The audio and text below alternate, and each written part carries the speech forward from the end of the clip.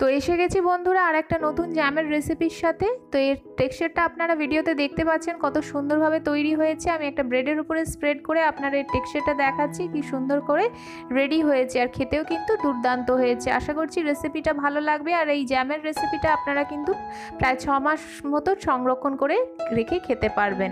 তার আগে যদি আমার চ্যানেলটাকে এখনও সাবস্ক্রাইব করেননি তো সাবস্ক্রাইব করে নিন, আর পাশে থাকা বেল আইকনটাকে অবশ্যই ক্লিক করবেন, নাহলে আমার ভিডিওর আপডেট আপনারা সময় মতো পাবেন না। আর সাবস্ক্রিপশনটা কিন্তু সম্পূর্ণ বিনামূল্য। তো আমার চ্যানেল স্পাইসি বাঙালিতে বন্ধুরা আপনাদের আন্তরিকভাবে স্বাগত জানাচ্ছি। তো আজকে জ্যামের রেসিপিটা আমার টমেটো নিয়ে। আমি আজকে টমেটোর জ্যামের রেসিপি আপনাদের সাথে শেয়ার করছি। আমি এখানে 500 গ্রাম টমেটো নিয়েছি, এরকম গোল সাইজের টমেটোগুলো আমি নিয়ে নিয়েছি।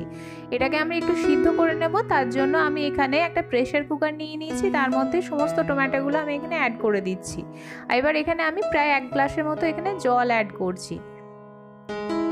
জলটাকে অ্যাড করে আমি প্রেসার কুকারের লিডটাকে বন্ধ করে দেবো, দিয়ে এটাকে হাই ফ্লেমে অ্যাটলিস্ট 2 থেকে 3টে হুইসেল দিয়ে খুব ভালো করে সিদ্ধ করে নেব। দেখুন প্রেসার কুকারের প্রেসারটা ডাউন হয়ে এসছে, আর আমাদের টমেটোগুলোও দেখতে পাচ্ছেন খুব সুন্দর করে সফট হয়ে এসছে।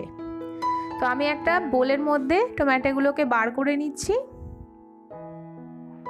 আপনারা অবশ্যই এই রেসিপিটাকে একবার ট্রাই করে দেখতে পারেন। আমি আই বাটনে আর একটা যে জেলির রেসিপি দেওয়া আছে, ম্যাঙ্গো জেলির রেসিপি, সেটা এখানে দিয়ে দেবো, আপনারা চেক করে নেবেন। তো এই জ্যামের রেসিপিটাও কিন্তু খুবই ভালো লাগবে খেতে, তো বাচ্চাদের তো খুবই পছন্দের জিনিস। তো এবার আমি একটু ঠান্ডা হলে এই যে টমেটোর যে স্কিনগুলো আছে সেটা আমরা রিমুভ করে দেব। দেখুন আমি টমেটোর সমস্ত স্কিন খুব ভালো করে রিমুভ করে নিয়েছি।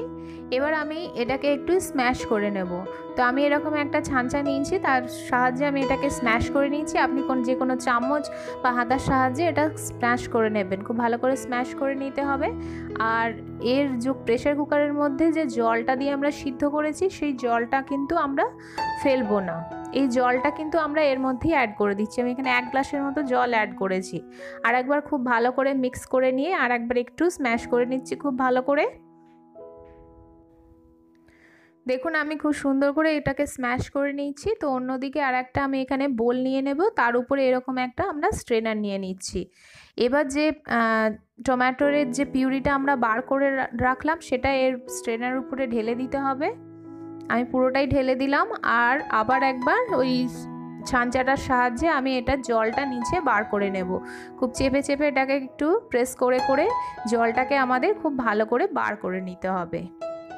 দেখুন আমি জলটা সব বার করে নিয়েছি। এবার ওপরে যে অবশিষ্ট অংশটা আছে সেটা আমি আর নিচ্ছি না এই রেসিপিতে, বাট আপনারা এটাকে ফেলবেন না, যে কোনো রান্নাতে আপনারা ইউজ করে নিতে পারবেন, তো ফেলার কোনো প্রয়োজন নেই। আর স্ট্রেনারের নিচের অংশটা একটু চেঁচে নিয়ে আমরা পিউরিটা নিয়ে নিচ্ছি। তো আমাদের দেখুন এখানে যে পিউরিটা আছে একদম সম্পূর্ণভাবে কালেক্ট হয়ে গেছে, কালারটাও কি সুন্দর এসছে। তো ফ্রেন্ডস আমরা পরবর্তী স্টেপের দিকে এগিয়ে গেলাম। তো অন্যদিকে দেখুন আমি একটা কড়া নিয়ে নিয়েছি, আর এই জুসটাকে আমি একটু মেজার করে এখানে অ্যাড করব। আমি এরকম একটা কাপ নিয়ে নিয়েছি, আপনারা যে কোনো মেজারমেন্টের একটা কাপ নেবেন।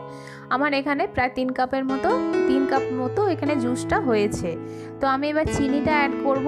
যতটা জুস হয়েছে যে কাপটার মেজারমেন্ট করে সেই মেজারমেন্টের হাফ পরিমাণ চিনি দিতে হবে। 3 কাপ এখানে আমার জুসটা হয়েছে, তো আমি এখানে 1.5 কাপ এখানে চিনিটা অ্যাড করেছি। খুব ভালো করে মিক্স করে নিতে হবে, আর এটাকে একটু ভালো করে ফুটিয়ে চিনিটা গলে যাওয়া পর্যন্ত আমাদের একটু অপেক্ষা করে নিতে হবে। রান্নাটা কিন্তু আমি সম্পূর্ণ এখানে মিডিয়াম ফ্লেমে করছি, মিডিয়াম টু হাই ফ্লেমে করবেন। একবার অবশ্যই বাড়িতে রেসিপিটা ট্রাই করে দেখবেন, আপনারা কিন্তু হতাশ হবেন না। দেখুন খুব সুন্দর করে আমার এখানে চিনিটা গলে গেছে। এরপর আমি এখানে 3-4টে এলাচ একটু ফাটিয়ে মুখটা ফাটিয়ে এখানে অ্যাড করলাম, আর কিছুটা ফুড কালার 1 চিমটির মতো ফুড কালার এখানে অ্যাড করে দিয়ে খুব ভালো করে মিক্স করে নিলাম। এখানে ফুড কালারটা কিন্তু সম্পূর্ণ অপশনাল, আপনাদের কাছে যদি না থাকে তাহলে অ্যাড করবেন। আর একটা তেজপাতা দিয়ে দিলাম, আর যদি এলাচ আর তেজপাতা ফ্লেভারটা আপনাদের পছন্দ না থাকে সেটাও কিন্তু স্কিপ করে যাবেন। এবার এটাকে একটু রান্না করে নেব যতক্ষণ না এটি একটু গাঢ় হয়ে আসে। প্রায় আধ ঘন্টা মতো রান্না করার পরে আপনারা দেখতে পাচ্ছেন আমাদের যে পিউরিটা আছে অনেকটাই গাঢ় হয়ে এসছে। এই স্টেজে আমি যে তেজপাতা আর এলাচগুলো দিয়েছিলাম সেইগুলো একটু ছেঁকে আমরা এটাকে রিমুভ করে দেব। যেটুকু ফ্লেভার আসার সেটা কিন্তু এর মধ্যে এসে গেছে। তো আমরা এই এলাচ আর তেজপাতাটাকে আমি এখানে রিমুভ করে দিচ্ছি। এবার আমরা এখানে লেবুর রস অ্যাড করবো। আমি এখানে 3টে লেবুর রস, মিডিয়াম সাইজের লেবুর রস, সেটা নিখড়ে বার করে নিয়েছিলাম, সেটা অ্যাড করে দিলাম আর খুব ভালো করে আরেকবার মিক্স করে নিলাম। আর আমাদের এটাকে আরেকটু রান্না করে নিতে হবে যতক্ষণ না এটা আরেকটু গাঢ় হয়ে যায়। দেখতেই পাচ্ছেন এটা এখনও স্টিকি ভাব আসেনি, তো আমাদের এটাকে আরেকটু রান্না করে নিতে হবে। দেখুন আমাদের আরও 15 মিনিট রান্না করার পরে এটা অনেকটাই গাঢ় হয়ে এসছে।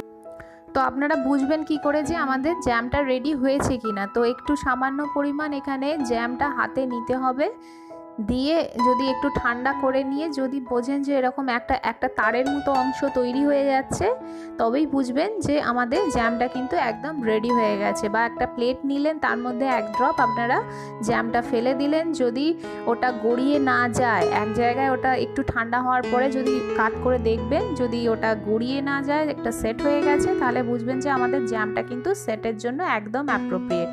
তো এখানে দেখুন আমার জ্যামটা একদম রেডি হয়ে গেছে। গ্যাসের ফ্লেমটা আমি এই মুহূর্তে অফ করে দিয়েছি। আর উপরে দেখুন অনেকটা ফ্যানার মতো অংশ আপনারা দেখতে পাচ্ছেন, সেটাকে আপনারা রিমুভও করে দিতে পারেন। যদি চান তো রিমুভ করবেন, বা না চাইলে এটা রেখেও দিতে পারেন। একটু আমি এখানে রিমুভ করে দিচ্ছি।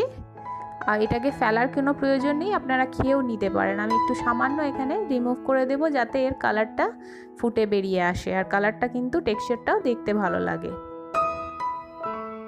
তো আমি এখানে অনেকটাই দেখুন রিমুভ করে দিয়েছি, আর জ্যামের কালারটা আপনারা ভিডিওতে দেখতে পাচ্ছেন কত সুন্দর হয়েছে। তো ফ্রেন্ডস আমরা এখানে যে জ্যামটাকে সেট করার জন্য এখানে একটা কাঁচের পাত্র নিয়েছি। কাঁচের পাত্রটাকে খুব ভালো করে আমি শুকনো করে নিয়েছি, একটু রোদে দিয়ে দিয়েছিলাম 10 মিনিটের মতো, যাতে ভেতরের যে ময়শ্চারটা আছে সেটা চলে যায়। এবার আমরা যে জ্যামটাকে এর মধ্যে অ্যাড করে দিচ্ছি। কালারটা আপনারা দেখতে পাচ্ছেন, টমেটো জ্যামের যে টেক্সচারটা কত সুন্দর এসছে, কালারটাও কিন্তু খুব সুন্দর লাগছে, মনে হচ্ছে যেন এক্ষুনি খেয়ে ফেলি। তো আমি এখানে সম্পূর্ণ জ্যামটা এখানে অ্যাড করে দিচ্ছি, আর এটাকে সেট হওয়ার জন্য ওভারনাইট ছেড়ে দিচ্ছি। তো আমরা এবার সেট হওয়ার পরে ফিরে এলাম, কিন্তু নাড়াচাড়া করলে হবে না। তো ওভারনাইট সেট করার পরে আমার দেখতেই পাচ্ছেন আমি এটাকে ওভারনাইট ছেড়ে দিয়েছিলাম, আর এটা খুব সুন্দরভাবে সেট হয়েছে। দেখতেই পাচ্ছেন ভিডিওতে আমি দেখাচ্ছি, আর এটা উপর করলেও কিন্তু পড়ে যাচ্ছে না। তো আমি এখানে কিছু ব্রেড নিয়েছি, আর এখানে একটু টেক্সচার আমি আপনাদের তুলে দেখাচ্ছি। দেখুন এই টেক্সচারটাও কিন্তু দুর্দান্ত এসছে, আপনারা অবশ্যই ট্রাই করবেন। আর ব্রেডের উপরে আমি একটু স্প্রেড করে আপনাদের দেখাচ্ছি কত সুন্দরভাবে রেডি হয়েছে আমাদের এই টমেটো জ্যামের রেসিপিটা। অবশ্যই একবার বাড়িতে আমার ট্রাই করবেন, আর ট্রাই করে জানাবেন আপনাদের এই রেসিপিটা কেমন লাগলো। তো এইভাবে যদি আপনারা জ্যামটাকে তৈরি করে থাকেন, এটা অনেক দিন পর্যন্ত ভালো থাকে, আর প্রায় একটা 6 মাস মতো এটা খুব ভালো থাকে। তো আপনারা অবশ্যই এই রেসিপিটাকে ট্রাই করবেন। ফ্রিজে রাখলে এটা 6 মাস পর্যন্ত খুব ভালো থাকে, আর যদি ফ্রিজে না রাখেন তো মোটামুটি আপনার 2 মাস মতো কিন্তু ভালো থাকবে। তো ফ্রেন্ডস আজকের মতো এইটুকুই, দেখা হবে অন্য একটা নতুন রেসিপির সাথে। আর রেসিপিটা কেমন লাগলো অবশ্যই জানাতে ভুলবেন না। তো এরকম নিত্য নতুন রেসিপিসের জন্য আমার চ্যানেলে অবশ্যই সাবস্ক্রাইব করবেন। তো আজকের মতো এইটুকুই, দেখা হবে অন্য একটা নতুন রেসিপির সাথে। ততক্ষণের জন্য বাই অ্যান্ড টেক কেয়ার।